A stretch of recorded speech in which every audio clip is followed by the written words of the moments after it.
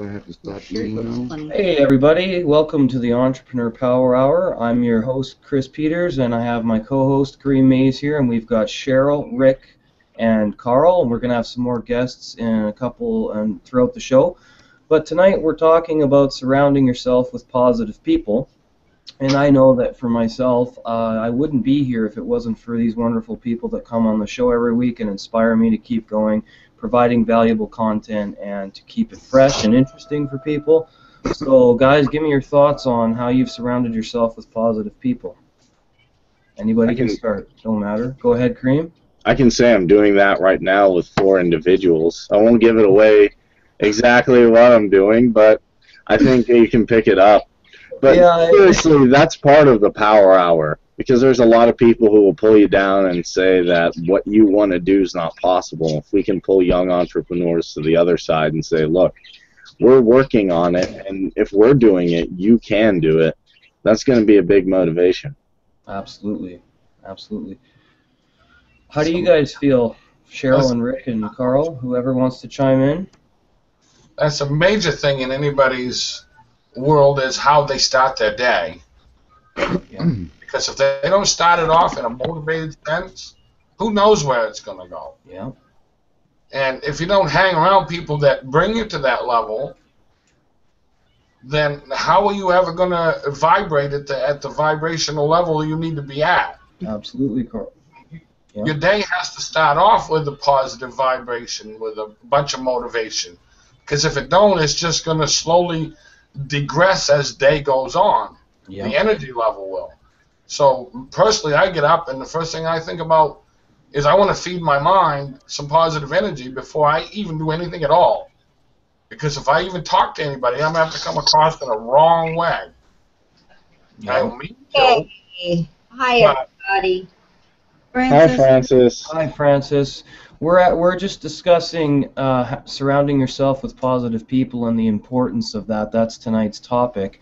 And Carl was going into how he starts his day by feeding his mind with positive energy so he stays motivated throughout the day. And so a young lady that Francis and I, and perhaps Kareem knows, Janet Lagia, starts my day most every morning. And I can feel the difference. On the days that there's no morning motivator, I can feel the vibrational difference. It's a whole different area because I don't vibrate at the same level.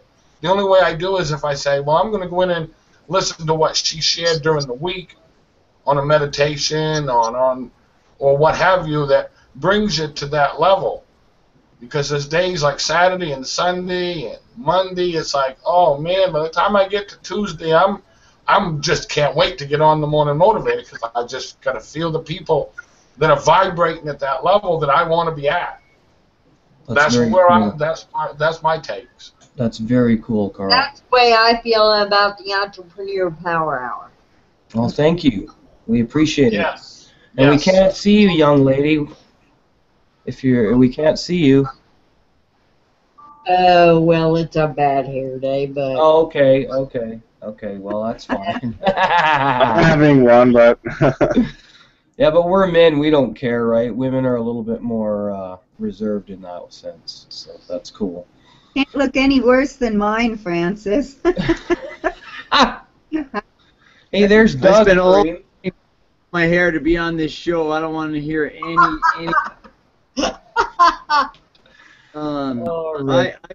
Hey, David HP. Yeah. Woo! Wow. I'll take it. The end of the hour. There he is. Sure, man. It's the energy you bring, David. Hey, buddy. Okay. All right. Call's over. I can go now. So, thank you everybody for tuning in tonight. It was a good show. I learned a lot. I don't know what I learned, but I learned a lot of it. David, we want your vibration. Bring it. All right, you guys. David, tonight's topic is surrounding yourself with positive. Oh, I know, man. I know. I had to pop in here quick. Okay, all right, cool. you guys. So here it is. Right from the Follow Your Bliss guy. Here it is. All right. one of the biggest lessons I learned about surrounding myself with positive people was that I had to be the positive person first. That's right. I had to actually reach down into myself and ask myself this one question: would I want to be in partnership in a business with myself? Am I somebody I'd want to hang out with? And when I first asked that question, man, did I want to go stick my head in the sand. Like, oh my gosh, right? I mean, that was a little embarrassing at first, you know. And then I started saying, well, why is that, you know? And I realized that most of my life revolved around complaining about all the things I didn't want in my life, including people. And the more I complained about it, the more I felt bad about it, and the worse it got. It's like it never got better. And then one of my mentors taught me this one lesson, was that you cannot make a change in any area of your life using the same thinking that got you in the place you didn't want to be. Isn't that the truth? Yeah. So, you know, it was like, well, how in the world do I stop being negative? How do I stop that negative feeling? Well, I had to stop complaining. Yeah. I had to make a conscious decision to stop complaining, to stop whining about what I didn't have. The silver And cloud. I Yeah, agree. you got to look for the silver lining in every cloud, or all you're going to find is complaints. That's right. yeah, right on. Yeah. So, you know, What do you want to boulder something over there, David? what's that? Oh, he's in a I'm rocking in my office chair. Yeah, it's my favorite things to do. Yeah, it's one of my very favorite things to do.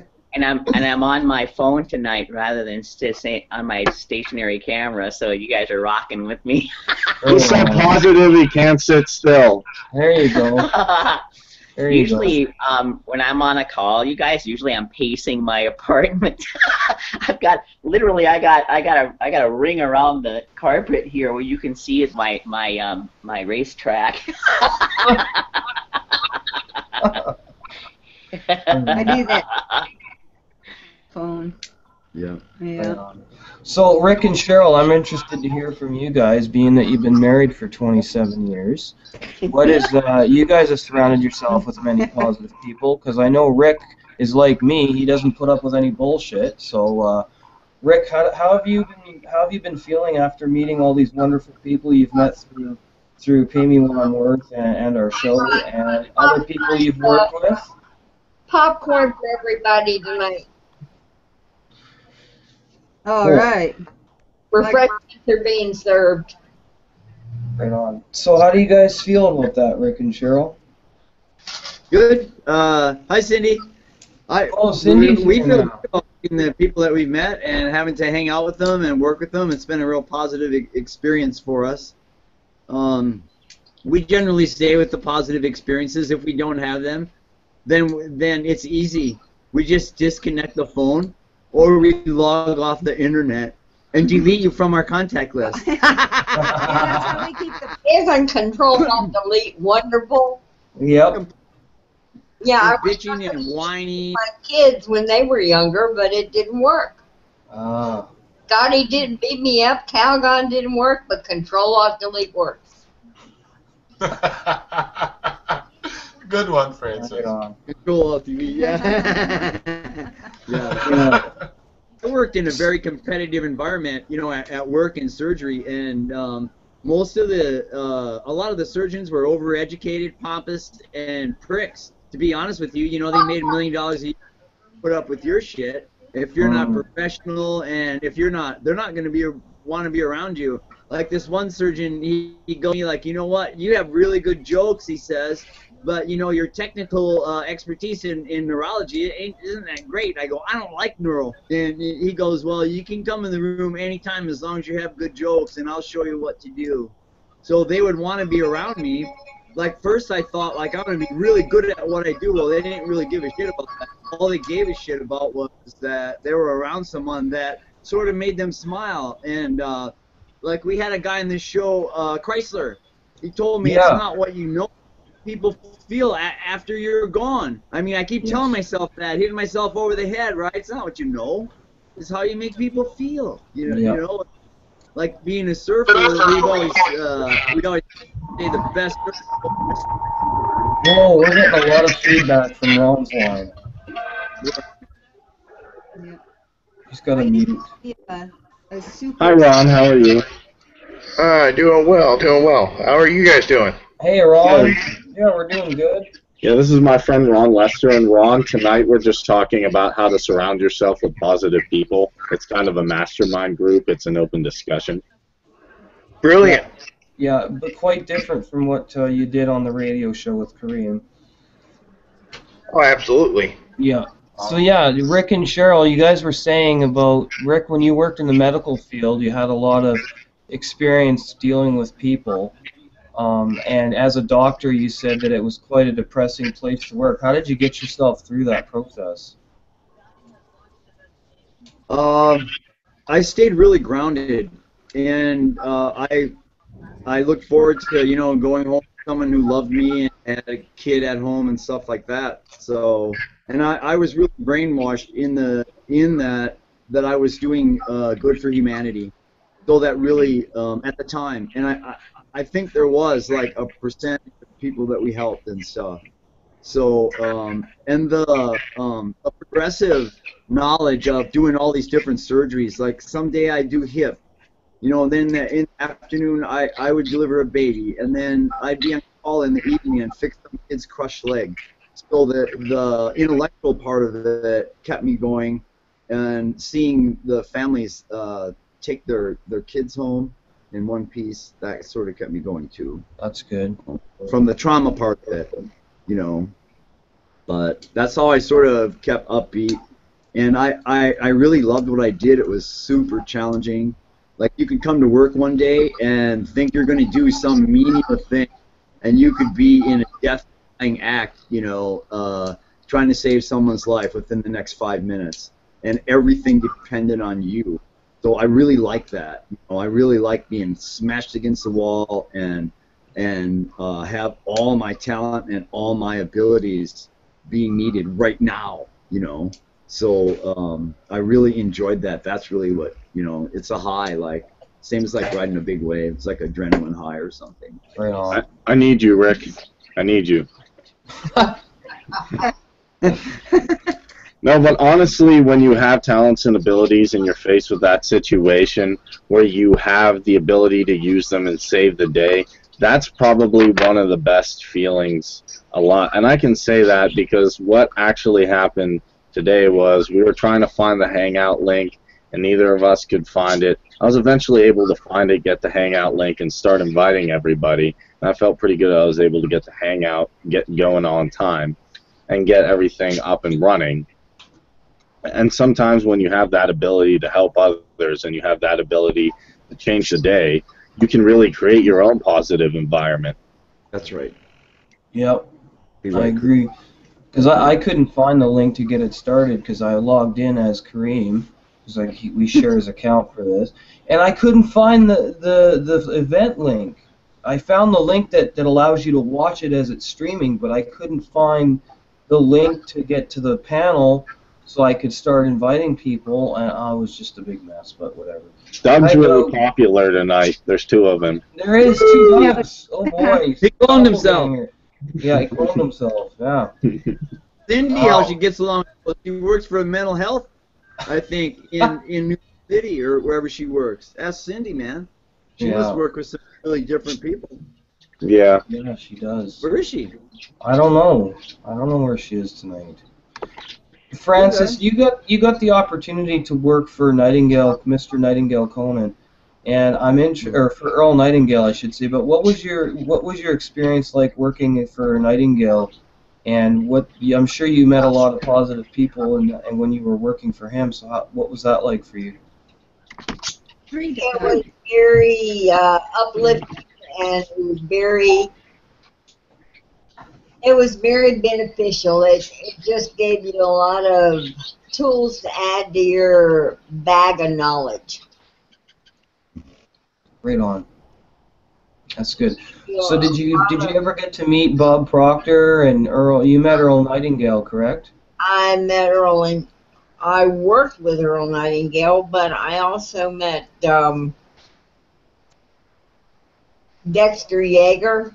Okay. Who's Dexter Yeager for people who don't know? Dexter Yeager was a big icon in Amway back in 1970, and he was the one that they always clamored to get in their presentations when they had a big conference. They always wanted Dexter there to present the program to the room people and outline the positive aspects of what everybody could get from Amway. And he was a motivational speaker for a lot of Amway events. Okay. And did you enjoy being around him? Did he make you feel good? And did he help motivate you and things like that? Yes, he was never condescending. I don't think as a positive person you can make anybody feel that you're condescending to their level. You elevate them to your level. Yeah, I agree. And I know that since we started doing our show here, that we've got to meet so many different people that have that same energy that we're looking for. You know, we don't have people on here who are negative, and we don't have people on here that are skeptical of entrepreneurship or anything like that, because we don't want our audience to see those kinds of people, because we've got an audience to consider, and we wouldn't have somebody on the panel that was just negative and naysayer and all that other crap. So. Somebody a challenge, when you give somebody a challenge, much like a crisis patient laying on an operating table, you have to give them the tools to meet that challenge. Yes, absolutely. Well, I know for myself, it all started with education and learning about different levels of vibrational energy and different levels of consciousness. I learned very, very quickly that if I'm going to be a successful entrepreneur, that I've got to be a positive person, because nobody wants to be around anyone who's negative, no matter how much money they make. It's got nothing. Go ahead, Francis. It's okay to show that, hey, I don't know it all, but I know where to get the answers. Yeah. Exactly. I have a small story I'd like to throw out there. Yeah. Can you hear me all right? Go ahead.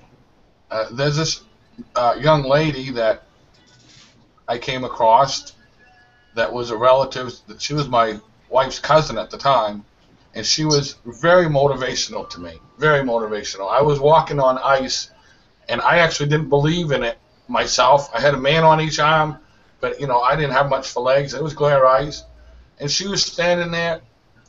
Oh, you can make it. You can make another step. You can make it. And it really gave me that motivation to say, I could do it. And the lady, unfortunately, just passed away. Oh. Her name was Susan Wright. And the only reason I bring that up, because it's a very close friend, a cousin, what have you. It hurt really deep, because that was one of my motivational people that said you can do it when I didn't believe that I could do it. Much like Marsha Sortino has done in my life. She's like another Marsha Sortino, and it's a shame she passed away with Lou Gehrig's disease.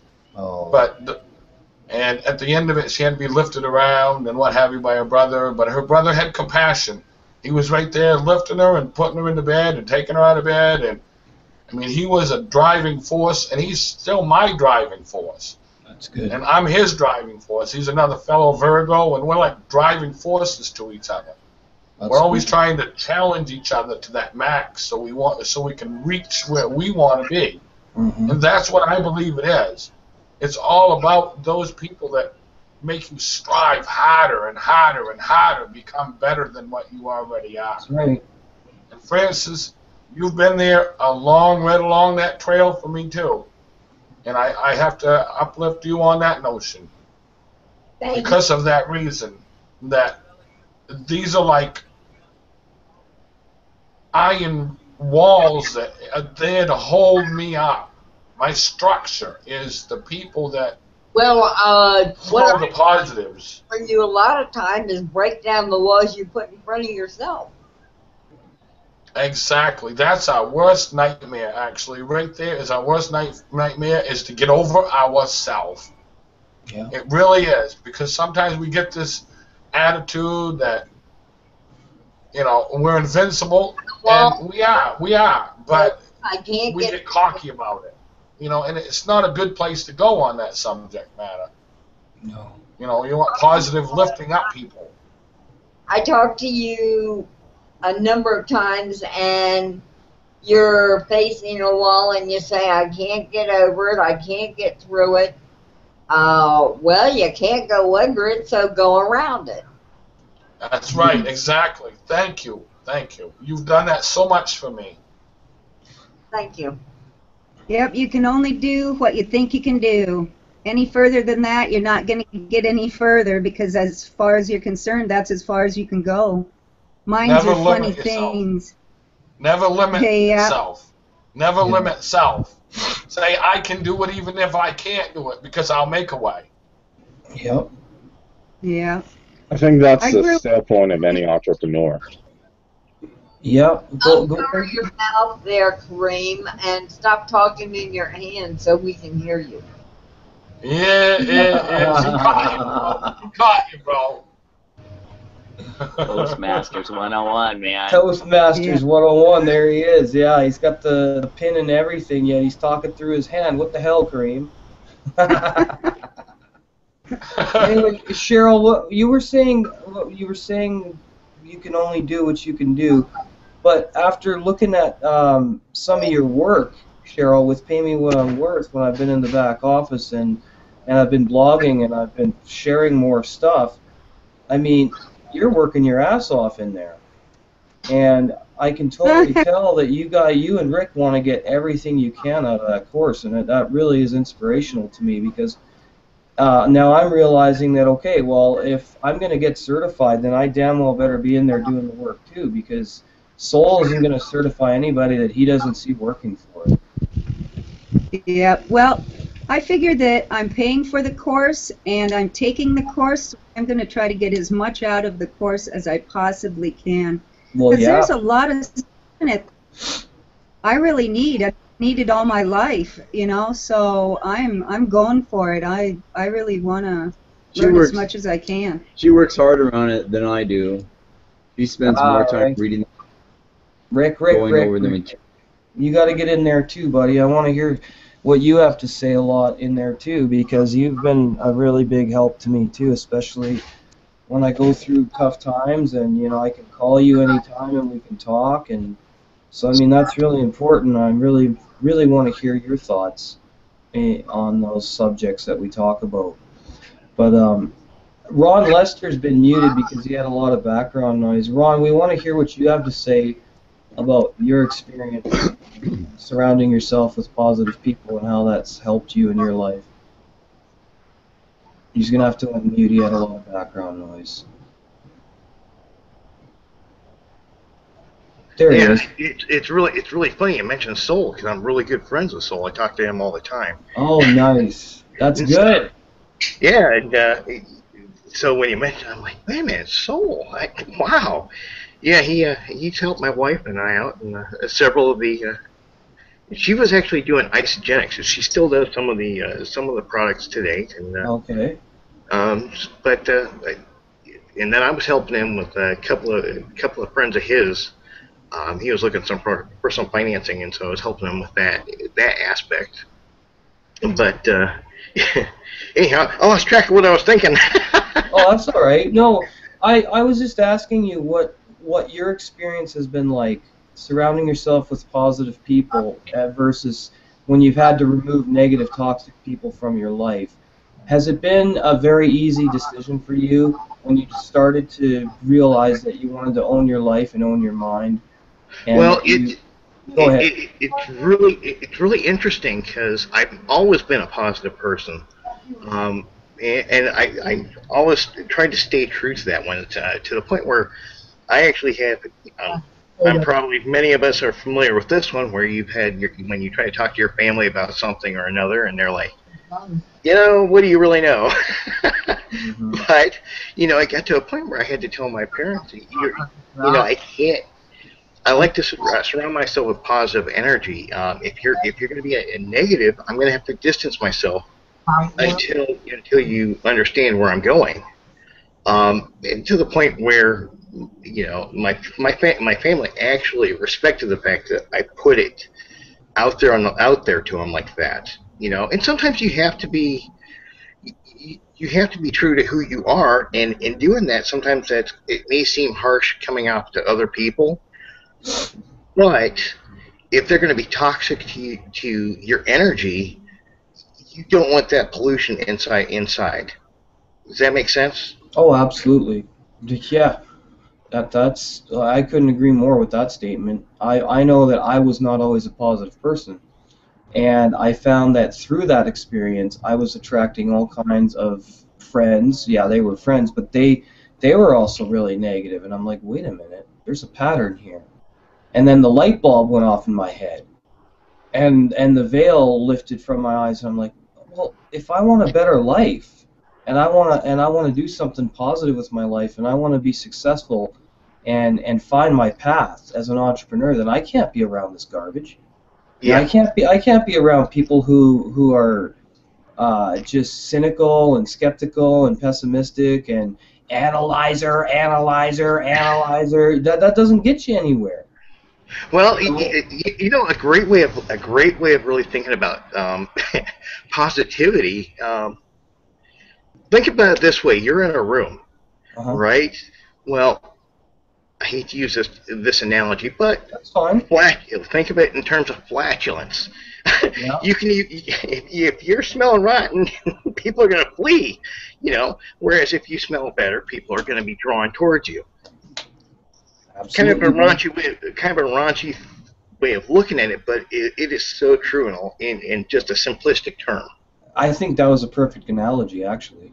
I would have been a lot more graphic, but that's just me. I can be really graphic. I'm a graphic guy, but I think it's really important that people understand that, hey, no matter who your friends are they your friends if they're not supporting what you're doing?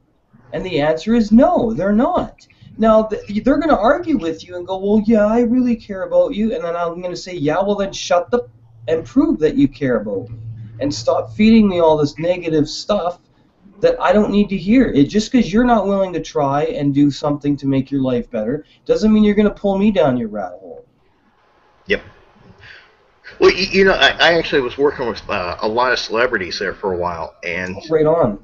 It was really interesting because here I was working in the funding aspect, trying to help them raise the funds for their films and all that. And it started getting to a point where, like, I would have somebody call me up out of the blue, and they didn't want anything other than just to have somebody just as a friend just give them some sort of positive reinforcement. Because, like they were saying, is particularly in the entertainment industry, people can be brutal. I mean, yeah.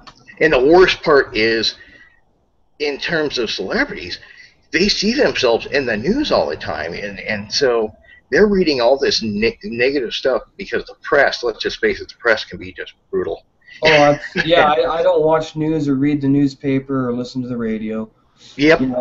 It's, the world wants to control your mind with fear, and that's the way they've got so many people baited in the United States and Canada and all over the world with all this stuff that's going on with Syria and everything. And yeah, I'm aware of it, and yeah, it's tragic, but you know what? I'm not going to dwell on it.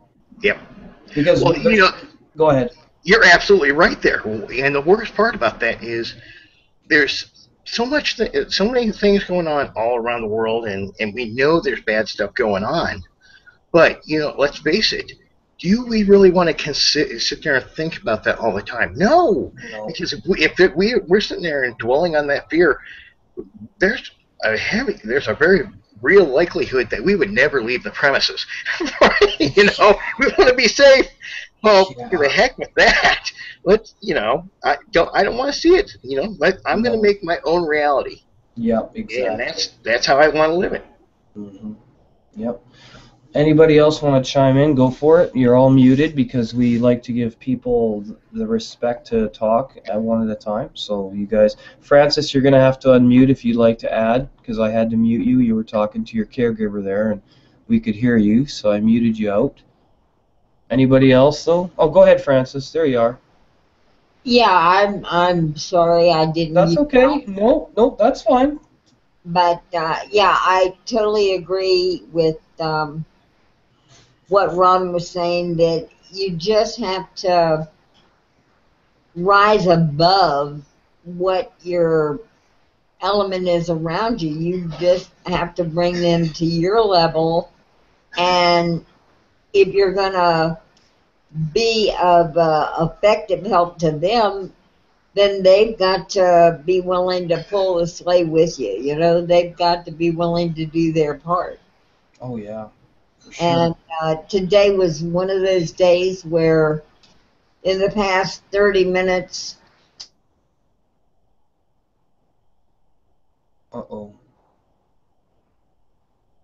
I've got a task to do, and I can't do it.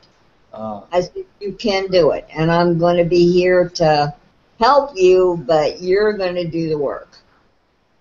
So while I'm taking them through the task and showing them what they had to do to accomplish their task, I said, you take notes and you write down verbatim, because the next time you're going to do it yourself. I'm not going to be here. I will be here, but as in their mind's eye, I wanted them to feel their own self-reliance. Okay. And who are you talking about? Because when you were explaining it, you kind of freezed up for a minute. Who are these people you're referring to? I have opportunity that I am marketing with about 50 other people right now, and I'm building their income online. Okay. Daily, they have one task to perform, and there are step-by-step instructions. But people get lost in the instructions, and if the screen that they're on doesn't look exactly as the instruction, they kind of flounder and get lost. So I just go in and hold their hand and say, you're where you need to be, and this is what you need to do. Cool. So I will tell them, go here or go there, and why they're doing it. Mm-hmm. And what the objective is, and why they're performing this task, because it's required. Ah, okay. And why it's required of them. Okay. So, Francis, you're the true definition of team. I tell you, you are right there for your team in every motivational aspect you can be. And that's exactly what it's all about. You empower people to become bigger and better than they already are. You do that. Well, that's something that you positively, just like, you're no different than an Anthony Robbins or a Les Brown or whatever, in the way that you do that, because you say, I'll show you once, but you better take notes, because I'm not going to continually show you again and again and again and again, because I don't have the time in a day to do that. But I will if I have to. I will, and I have to go through it 10 times until they finally have their aha moment and say, oh, I can do this. Then I'll do that. That's what it's all about, to be a positive influence on someone that stands beside you, even though that you don't believe in yourself. And you've done that to me so many times. And that's just exactly what it's all about. Being an entrepreneur is other people out there are naysayers, but there's other people out there saying, you can do it. And I believe in you, even if you don't believe in. And that's what I have picked up so much from this Entrepreneurial Power Hour. I have to give the credit where it's due. because it gives us a chance to mastermind on subject matters that we need to be as an entrepreneur. Yep. I agree with you. Absolutely. Very important. Yep. I can give somebody something that is going to double their income passively every 30 days. Would you think that is a worthwhile cause? Because you can take that doubled income every 30 days and apply it to a philanthropic organization. If you're trying to feed the hungry and you have no funds for your movie or whatever, and you can simply take one small seed and deposit that and then turn around and double that seed every 30 days. Would you say it's worth learning a 10-minute task? Yep, I would. Okay. Yes. Go ahead, Rick and Cheryl. Well, I'm afraid it's time for us to depart. Oh. We're going to go and do the Blues Buster thing. Okay. And Carl, I don't know about that multitasking. I heard you last week. I appreciate you guys on the show. Thanks you, Chris and Kareem. Yes, my friend. And I'm I'll- just a typical Thank you. blue. Nothing wrong with multitasking. I must multitask. I have to be in two places at once. I wish I could be like Doug. Doug's two places at once over here. See on the screen is two Dougs. Yeah, I know. Doug was 3 places at once. Yeah. Well, I don't have. That's how much he's down with the power hour. He has to be there twice. Yeah. Oh, yeah, I feel you. Well, I'm going to be on the Blues Busters, too. I have to multitask to do it, but I'm Not still very here. good like that, so I'm just going to be in. I can't help it. I really got to be there. I just got to watch out more about muting on certain places. Yeah. Yeah. Last time I just threw the phone on the bed upside down. Oh, they won't hear anything. Yeah. Oh, Could yeah, hear. they did. Cool. We'll talk to you guys later then. It's good to see everyone. Tomorrow for class. Aloha. There, man. See you tomorrow, guys. Awesome. Yep. So, Kareem, you haven't said much. What's up? I actually have been listening more than I've been talking, and I've been learning a lot more. Yeah, me too. 2 ears, 1 mouth. But from all the insight I've got, yeah, you definitely have to surround yourself with people who have a can-do attitude. It's the same way where I work. It's the same way that I deal with people when I play music. If they have an attitude that something's impossible or they don't want to do something, it makes it very hard for the team to work.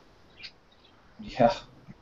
I mean, think about me and you. If we didn't get along, how crazy would this show be? And I don't know, it just wouldn't work. Surround yourself, Chris. I hate you.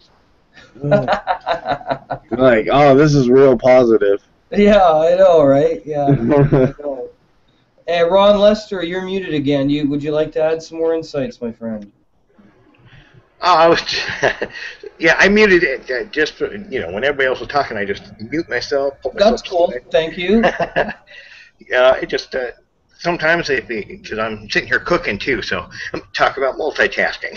Yeah. But yeah, I'm sitting there, and one of the things I thought about was something she had mentioned, and it dawned on me, and I've always thought this. I actually put in the chat there. You can't make $1 without any cents. True. And that is really, really true in every aspect. And that really has a lot to do with who you surround yourself with. Personally, I've always felt that way. If you don't have the right people around you, you're not going to be able to find every person is that penny in your life. And the more pennies that you have, you're going to build that solid dollar. Oh, so yeah. that's the way teams should be. Mm-hmm. I agree. I agree that teams should function harmoniously, and there should always be camaraderie, and there should be teamwork, and there should be a drive to succeed, because if you don't have that, then what the hell do you have? You don't have much of a team, do you? No. Well, here's another thing that's really, really important, and because one thing we got to understand, if we're leading teams, we got to understand everybody's not going to come in at the same level. Like, some people's going to take a lot longer, so we have to be as patient and emphatic as we possibly can. Because it's that's the thing that's beautiful with people. It's meeting new people. It's like you're gonna find people that aren't necessarily as bright as some other people you meet. That doesn't mean they don't have a talent that they can be beneficial to the team. Mm-hmm. Everybody's got a talent. That's what the U and U stands for, is unique. Yeah. If you're not unique, you'll never stand out. And so I think that even somebody who's not necessarily as bright as everybody else, he could be the most successful person out there because he happened to understand what made him unique and what made him stand out. And so if we're really patient and we've helped grow his confidence in himself, he's going to be able to go anywhere he wants. That's right. And I think it's very important to keep that spirit in people, Yeah. Yeah. I think part of what we're doing here is allowing people to come on and show their individual qualities without saying you have to say this, you can't say this, or saying you have to say or you have to express your thoughts in this manner. And when we allow people to, without a few restrictions, no religious, no political, speak your mind, they're able to create some of the most brilliant content I've heard. And if we keep doing that, we can unite the world's entrepreneurs and we can create more great ideas. Just going to keep building and building and building. Absolutely. And you never know. And doing a show like this, you never know what nuggets of wisdom you're going to get. Oh, of course. And Napoleon Hill said it best. If you want to succeed, you need to have a mastermind. You need to have a group of people working with you that have the same ideas, the same beliefs. They don't necessarily have to be going in the exact same direction. They have to be going in a similar direction. And I guess what I mean by that is you don't have to arrive at the same place, but you can take the same road together. And I think that that's very important to realize that, yes, you want to be around people who are on the same path, but you don't have to arrive at the exact same destination, which means people could be in different businesses, but we're all entrepreneurs, so we can all help each other, and we can all work together. It doesn't matter if we're in the same company or if we're content marketers, network marketers, bloggers, if we're professional media entrepreneurs, that doesn't matter. All that matters is that we have a mastermind group here to bounce ideas off of, to get insight, and to get the charge we need to keep going. That's why we do this show, Ron, so that we can help people keep that motivation up, to keep that success level as high as possible, so they're vibrating at a frequency that will push them even further and make them go harder, so that they can get what they want out of life. Absolutely. I have another friend that I met through Facebook. His name is Jared James Pedersen, and he's really heavily into the vibrational energies. To the point he's got some sort of program he's doing now where he's actually putting positive messages into the music that they're releasing, which is pretty fascinating. Cool. Very cool. I think he's trying to reprogram his subconscious, because if you program your subconscious with a lot of things that are negative and a lot of things that don't serve you, that's exactly what you're going to get. Vice versa, on the other hand, it depends how you're programming your subconscious. If you program it with a lot of good stuff, then you are going to get a lot of the desired results you want in time. It just depends how you're programming yourself. Yeah, and when I'm writing content or anything like that, A buddy of mine asked me about when I'm writing, what do I like to do to write? Personally, I like to have instrumental music because I don't want anything with lyrics.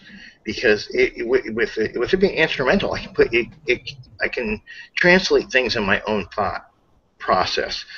And so a lot of times I'll sit there and I like classical music to write to. But I think everybody has their own methodology and how they want to create new content or anything like that. And some of the screenwriters I wrote or I met said the same thing. They tend to go with the music that doesn't have any lyrics so that they can visualize things in their mind. Yeah, I love music too, especially heavy metal. It's got me. It may not have, everybody thinks that it has a negative message, but it really doesn't. It's therapeutic. It's cathartic. It's artists are writing from the heart. And I'm not saying all of them because there's a lot of posers out there that just write music to make money, but for me, it has to hit me inside, and it has to do something powerful. It has to trigger a connection with something I went through in life that was not the best, and that's what I get out of music. Is it helps me get through the day if I'm having a bad day, or if I'm not in a good mood, or I'm not feeling the best. I can put on some music, and then I can get the energy I need from it and get the experience I'm looking for. So. I also make music too, so I understand the language of music. It's very powerful stuff. I'm a metalhead myself. Right on, good. Nice. Hey, commonalities. Yeah, we got commonalities because Kareem loves metal too. So Ron will be on the Power Hour headbanging like, yeah. I'm a Maidenhead. Iron Maiden, right on. Yeah, Bruce Dickinson. Iron Maiden, go, yeah. Yeah, Bruce Dickinson, man, he's been around a long time, Hey, Ron? Oh, yeah. Yeah. When Maiden started in the late 70s, or was it early 80s? I can't remember exactly. Late 70s, they started off with Paul Di'Anno. I remember that, yep. Like 78 or 79. Go ahead, Ron. Yeah, I think it was 78. Sorry. Okay, 78, okay. Because I know Sabbath started in 70. Wow, another great group. Black Sabbath. Oh, yeah, I know. Without Ozzy Osbourne, metal would not exist, period. He's considered by many to be the godfather of it, and I consider that to be true. So. Well, as a drummer, I was always partial to Zeppelin. Can't mess with John Bonham. No, he's pretty good too, I know. Well, yeah. Zeppelin was excellent. Actually, speaking of positive people in metal, you wouldn't think this, and a lot of people have that stereotype, but if you go to a metal concert, there's some of the most friendly dudes there, and punk too, which is interesting, because a lot of mainstream, like I've gone to different concerts, punk and metal have the most friendly people, and they treat you like family, and if you go down in the mosh pit, they'll help you out. And that's actually an interesting aspect from how it's characterized. I actually was at one show where, I don't know if this name, you remember this name, but Kip Winger. Oh, I don't know who that is. Well, they were from the band Winger.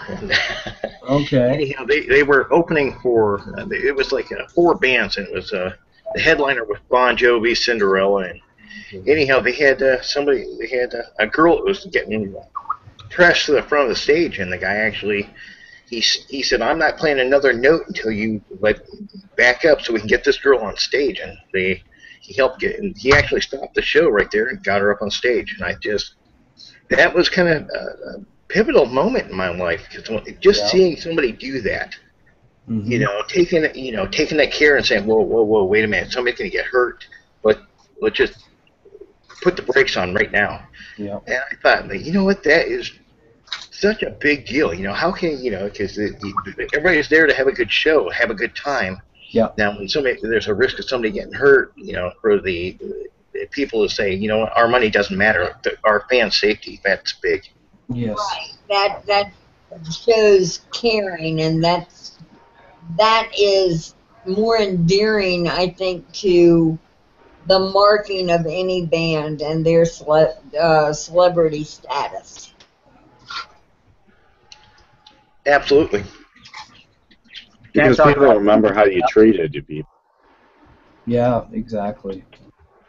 Can't talk about drummers without Neil Peart or Corky Lang. Yeah.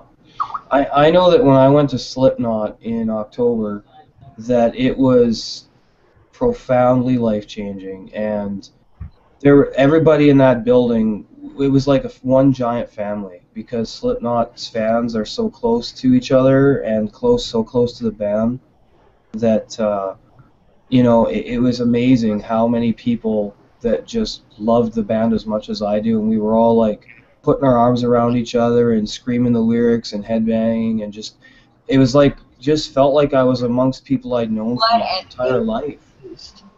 So anybody who thinks that metal causes people to do bad things, well, first of all, I'm going to say this. If those people had negative intentions to begin with, the music had nothing to do with it. Because if somebody's going to go out and they're going to shoot up a school, or they're going to go out and hurt somebody, the music didn't make them do that. That was the decision they made even before anything else. So the media has to stop blaming people, the media has to stop blaming music and video games and all that other stuff for the violence that goes on in the world, because that's not what creates it. Yep. No, it's that's not what creates it.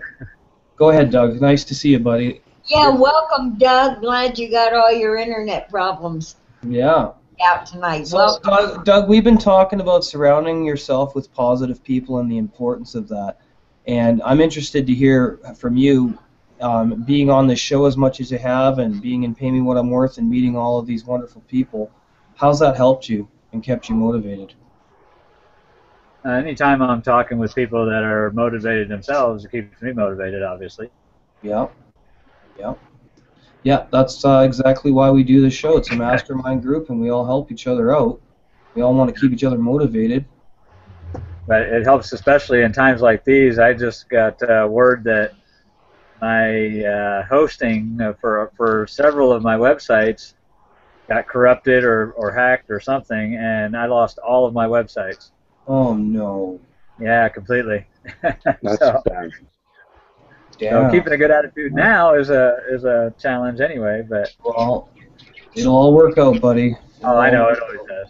But as you know, you're talking about music and video games and all that stuff being, when we were back in the early 70s and early 80s, when we were the hippies back then, of course, but we were all under the same thing. They said all the rock and roll music back then was destroying the world and was gonna cause all these problems.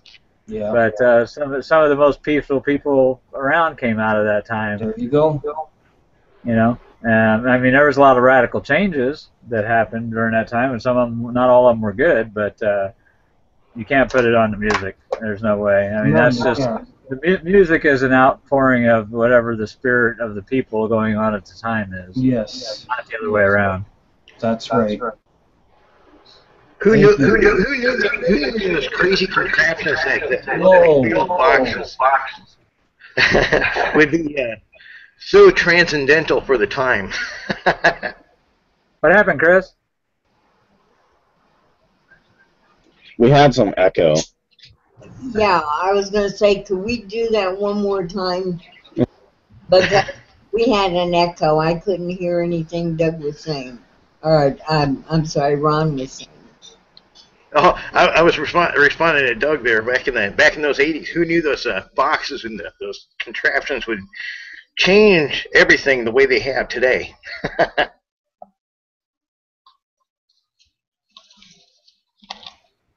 Yep, exactly.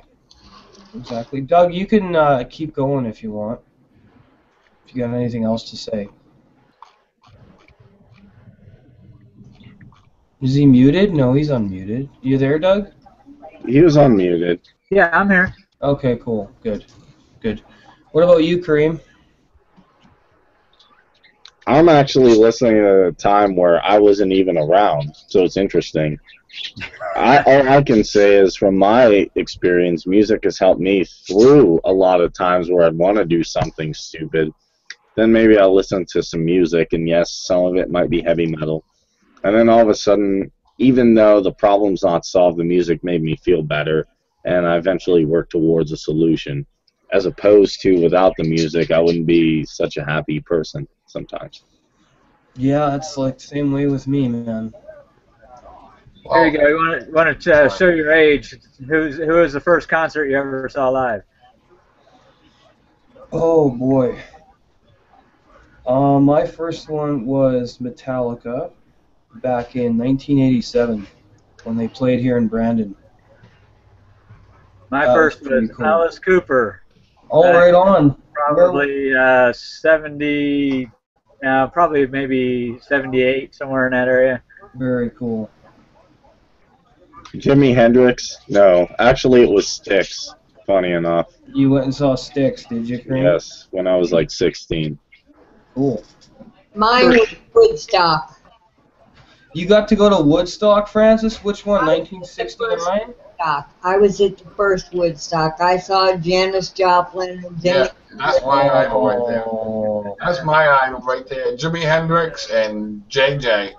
Janis Joplin. Joplin, Jimi Hendrix, Blue Oyster Cult. Oh. Let's see, who else was there? Cream.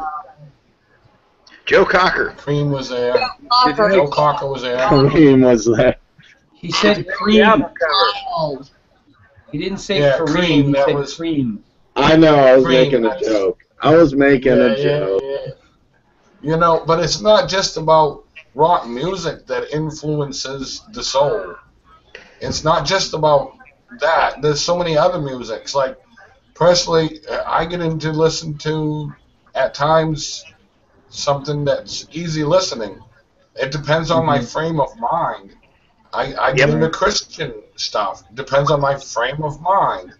If I feel like listening to it, I have a different range of things. So it's not just that. I get into all those that you're talking about and much more, like the Guess Who and Steppenwolf and Procol Harum, and I mean I could go on all day because those are my era. I actually saw the Beatles over in Liverpool. What'd you say, Francis? I'm in Liverpool. Beatles. You saw the Beatles in Liverpool. Wow. Awesome. Jeez, that's amazing. Yeah, I've got my cane and my gray hair, my shawl, and I'll go peacefully. Yeah.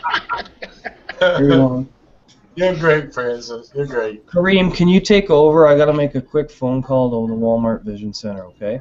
Okay, have fun. Hey, great seeing you. I'll be back. You guys just keep he's going. coming back. We'll be back in black, like AC/DC.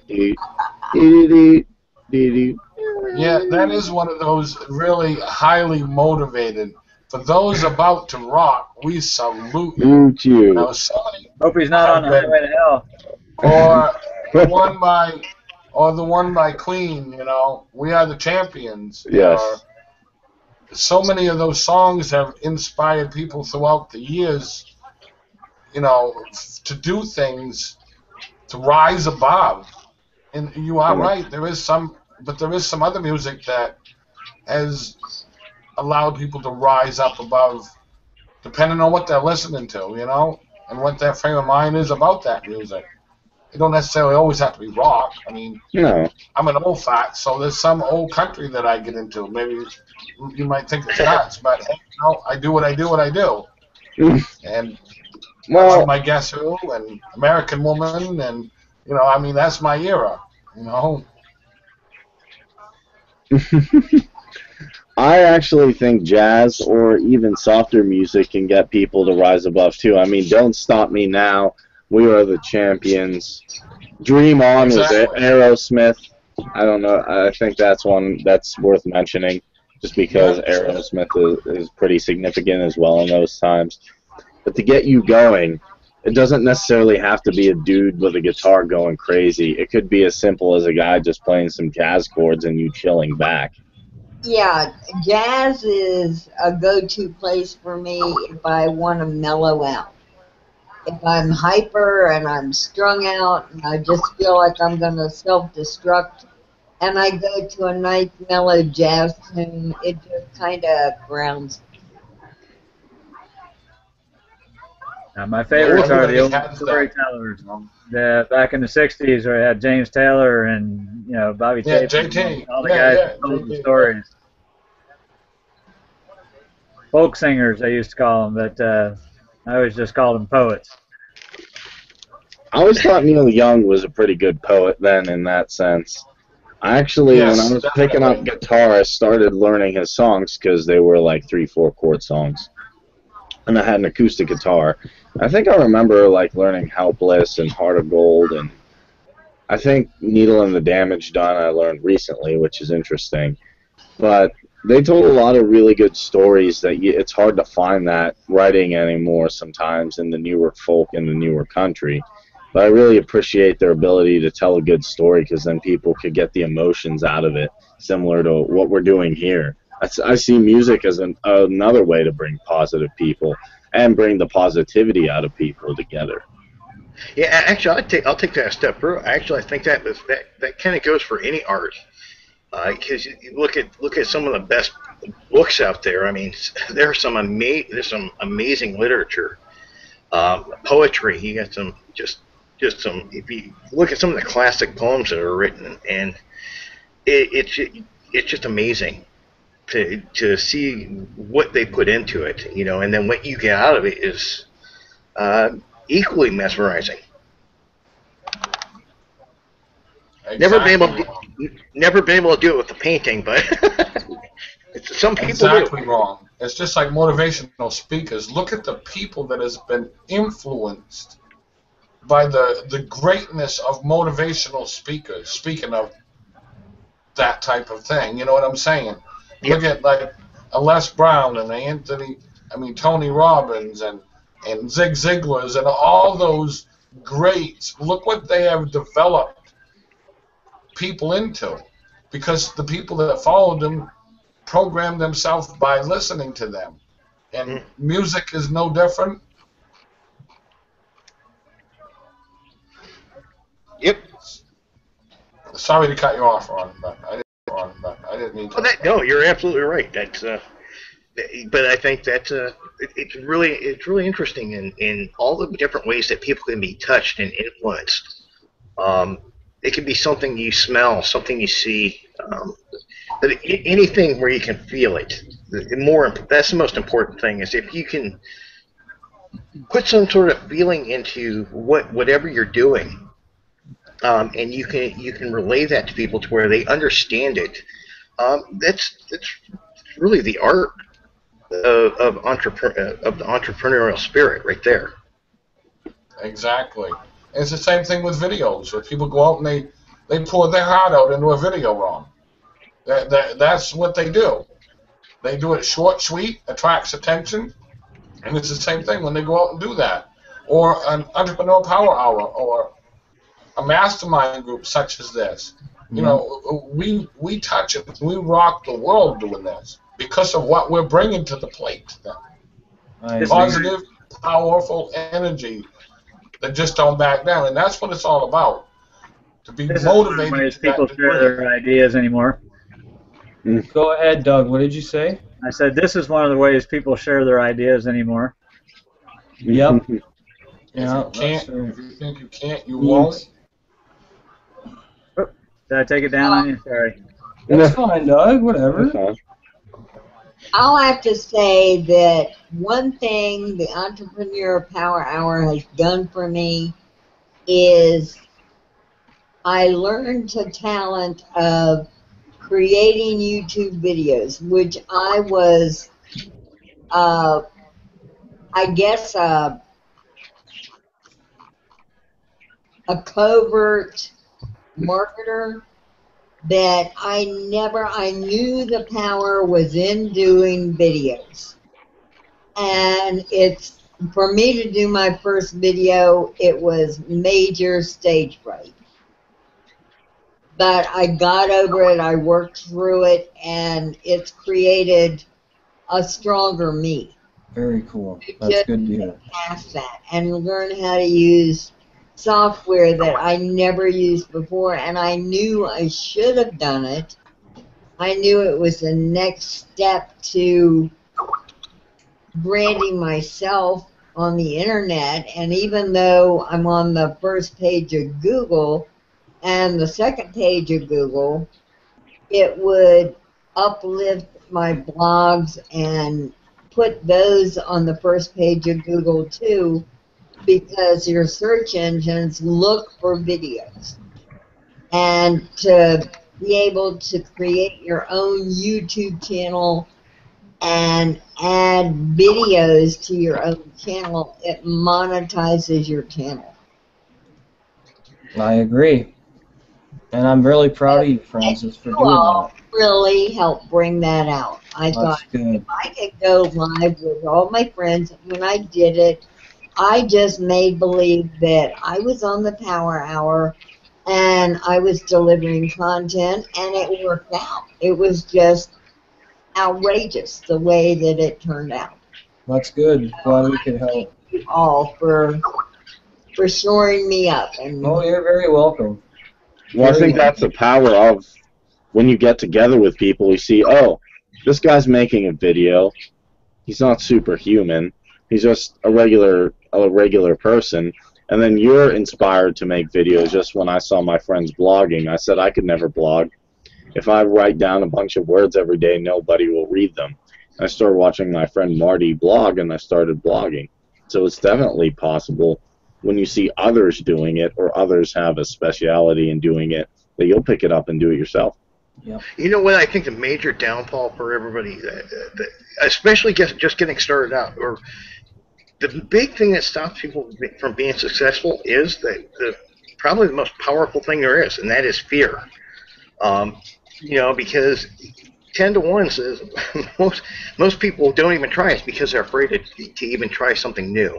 They're afraid to get out of that comfort level. Well, if you can overcome that fear, you can achieve anything. There's nothing you can't do. That's right. That's right. And I think it's important for our viewers to know that the best way to do something is to get started. You can't sit around and wait. Yeah, I mean, it was like I saw skyrockets going off, and yay, celebrate me. I was just thrilled that I could accomplish this. Yeah, that's awesome. Well, I'm glad we inspired you to start doing videos, Francis. That's good. Yeah, I want to inspire other people to take on maybe stuff they were afraid to. Because when me and Chris were talking about doing a lot of this for a long time, we were talking about doing videos and doing Google Hangouts and making a Google Hangout series, because the program we were in at the time didn't have any video. And when we knew how crucial that was and we saw other marketers doing it, finally, when it was just me and him, we decided, let's start. And it was just me and him for a while, and I had a little bit of fear. I was sitting there analyzing, thinking, oh, there's no viewers, we don't have a website, it's just me and him, or me and him and somebody else, and this is really difficult. Is it worth it? And we just kept persevering. We just kept going and going and going, even though if it was just me and him on the camera. And eventually I just started inviting people, hang out with some cool dudes.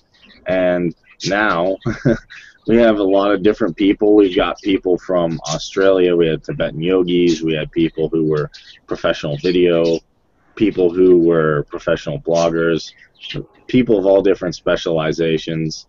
And it's just amazing what you can do when you start hanging out with positive people and you start saying that I'm not afraid to do this. Even if no one shows up, I'll still do a hangout day in, day out. Why? Because I believe in what I'm doing. Yep, me too. Who was your biggest inspiration when you first, I mean, if you could recall really truly inspiring you, the first, when you were growing up, the first person you can ever think about that was just inspired you into thinking something different or to push the boundaries. Can you recall that? Well, I know for me it was a lot of bands, really heavy bands like Metallica and Slayer, and Bathory from Sweden was another one. They're actually the first black metal band. And it was always something that came from music. And it was always something that I heard in the music that made me go, you know, I don't have to be like everybody else. I can be myself, and I can do what I want to do, and I don't have to follow anybody. So that's what inspired me the most to be unique is art. And I found a lot of solace in like I said before. So it was always music. It's always been music until I started getting into personal development and reading books, self-improvement books and stuff, and then it's people and music. So it's nice to have another source, you know. So, and it's inspired me to do this show with Kareem. You know, I'm meeting all these great people that we interviewed you on the radio, Ron, and now we're talking. Now you're live on the Hangout, so this is great. I think the first inspiration I could ever recall, I mean, the first thing that ever truly moved me to where I felt anything, had to have been the first time I ever saw Star Wars. Oh, cool. I was 5 years old, and that was the first. My parents took me to the theater, and that thing, the minute that came on the screen, that everything just changed from that point on. It was like that's when the dreams really opened up. That's cool, man. Yeah, there's been films that have inspired me too. So I mean, I think it can come in any form. It can take shape. But I think that one was, being 5 years old. I think, things that really open your mind and really make you think, whoa, what can we do? And just the imagination soars. I mean, sure, some people probably watched that movie, and it probably inspired their scientific side. I just think that it's really fascinating to think what really hit you and when you're a young age and you're saying, wow. Oh, I agree. Yep. I agree, because you can take inspiration from anything that moves you inside. It doesn't matter what it is. Oh, yeah. As a matter of fact, that's a great point.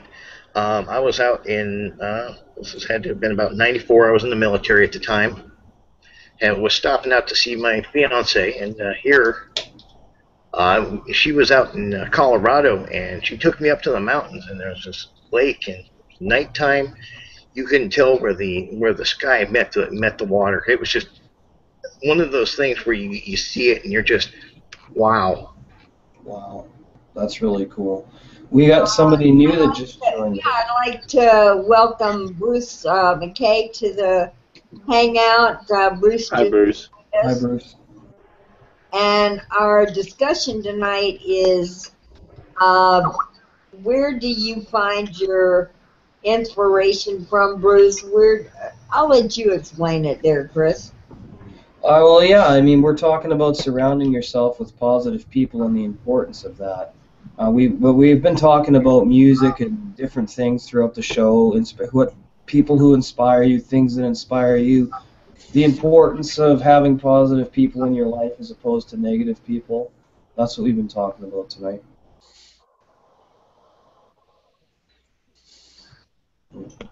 He must be muted or something.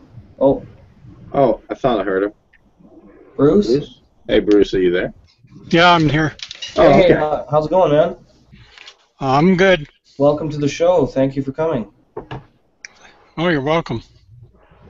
Yeah, we're actually getting ready to wrap it up. We start at 7:30 on Tuesday nights, but that's fine. You know, you're here now, so yeah, we've just been talking about people, positive people in your life, and how they've helped you. So, who are some people that have kept you motivated, Bruce, and kept you happy when you've been working hard on your goals? Have you had to remove negative people from your life?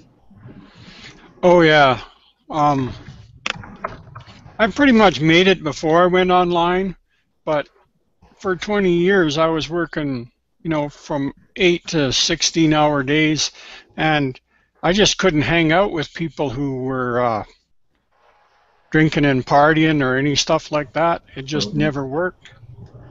Yeah, no, I don't enjoy it too much either. No. Awesome. And it hurts letting people go in a way, but in the end that it's not going to work for them and you. No. It's not. Like you can't go back and visit them, and they're getting drunk and smoking, and yeah, it just never works out. You can't go backwards. No, you got to keep going forward, man. Yeah. Yep. And I've met a lot of good people online. I have a couple of good friends like Frances. I got another woman from Bard, Texas I talk with all the time. Very cool. And she'll probably be joining us on MMM Global later on, but cool. Yeah. Very cool. Well, guys, I got to get some food, and we're going to wrap it up here. So I want to thank all of our panelists. Bruce, we'll give you a link. Francis can find you, and it will connect on Facebook, and that way you can know, way ahead of time when the show starts. We also have a YouTube channel you can subscribe to, and we have a website where you can go register for a newsletter so you can keep updated on when we're doing the show and what the topic's going to be about. So Kareem, okay, sounds great. Yeah, so Kareem, I'll turn it over to you. Yeah, thank you very much. Thanks everybody who showed up. Francis, Bruce, Rick and Cheryl, definitely Carl. Always a pleasure, Carl. David H. Paul was here David too. H. Paul, Ron Lester. Ron brought some great content. Definitely Doug as well. And I want to say a shout out to all entrepreneurs. Just find people who can motivate you and people who are positive influences in your life. Absolutely. As for a quick call to action, if you go to our website, theentrepreneurpowerhour.com, all one word, and you'll see a box there, and next to it will say, are you ready to change your life? And you just type in your name and your email, and you can get a newsletter with what our topic will be about, a trailer for our topic, and when it's going to be, which it's 7:30 Eastern Tuesdays. Standard on Tuesday nights. Yeah. So, and I think 6 p.m. 6:30 Central. 6:30 Central, 5:30 Pacific. Or 4:30, I think it is Pacific. I'm not sure exactly. But. So thank you, everyone. It was good meeting you, Bruce, and we will see you next week. Take care. Yep.